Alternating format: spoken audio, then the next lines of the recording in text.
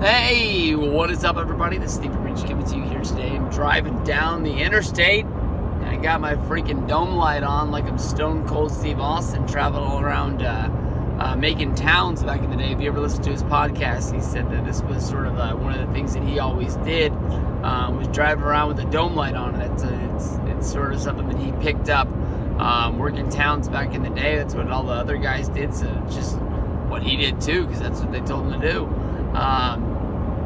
But the big story of the day is the Royal Rumble is going to be debuting a women's Royal Rumble match this year.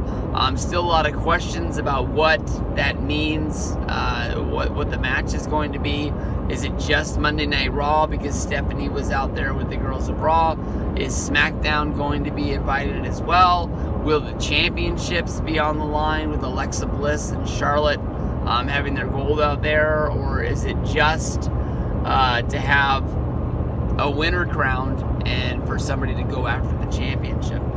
The early buzz that is circling around right now that this will be Ronda Rousey's debut coming into WWE. This is something that people have always sort of really wanted. The only thing with me is that I do understand it would be cool for Ronda Rousey to win the Royal Rumble, become the #1 contender, to go on and face maybe Charlotte for the SmackDown's Women's Championship at WrestleMania. The only story for me is that I've heard a lot of stories out there that Ronda Rousey was close to signing a deal to be in WWE. I've heard that Ronda Rousey, the talks aren't as close as people think. You know, the stories are all over the place. But, you know, what makes me wonder is, are they bringing Ronda Rousey in as a full-time performer? Because I was under the implication that I thought that Ronda Rousey was signing a deal to sort of, you know, I guess you can say be a celebrity in WWE, where she would, you know, just work, you know, a big match here or a big match there.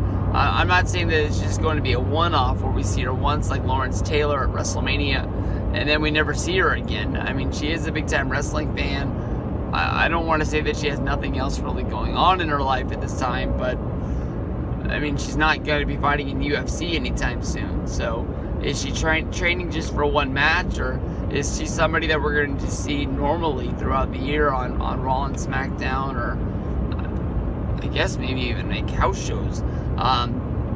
I'm just wondering, you know, when Ken Shamrock came from UFC, he became a real performer on the real roster. When Brock Lesnar came from UFC, Brock, you know, only works very sparingly on house shows, just in big markets that help sell tickets that need help.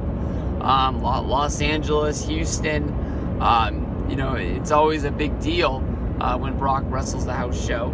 And then he doesn't even really wrestle on TV. He just shows up and pushes pay-per-views, and that's where he makes his money. Is Rousey pretty much going to get the same exact sort of deal, just for what she's doing? And she'll be on the roster, but she's only around, you know, for a few months out of the year. I would love to see it one way or another. I'll take it. I know that the women's championship, it sucks to say, the women's championship doesn't mean as much as the men's championship. So even if she went on a tear where she won the women's championship and you know, it wasn't around as often on SmackDown, because I'm guessing she's going to face Charlotte. That's the money match that I would want to see. You know, you're not really going to miss her, even if she sits out from WrestleMania all the way until SummerSlam before they have the rematch. So we'll see. More to come on this story, and I'll see you guys down the road.